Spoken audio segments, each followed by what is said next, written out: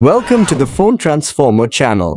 In today's video, we'll show you how to turn off capital letters on Android, step by step. If you find this video helpful, please subscribe to our channel for more tech tips and tutorials. Let's get started. Step 1.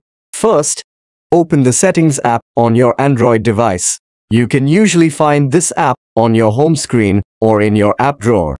Step 2. Next, scroll down and tap on the Additional Settings option. This section contains various settings that are not immediately visible in the main settings menu. Step 3.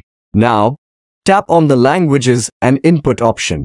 This will take you to a menu where you can manage your language preferences and keyboard settings. Step 4.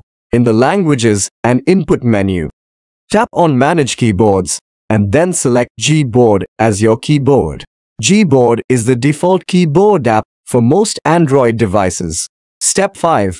Once you're in the Gboard settings, tap on the Text Correction option. This section allows you to customize various text correction features. Step 6.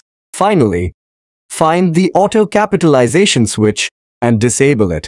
This will turn off the automatic capitalization of the first letter of each sentence. And that's it. If you found this video helpful, please give it a thumbs up and subscribe to our channel. Thanks for watching and see you in the next video.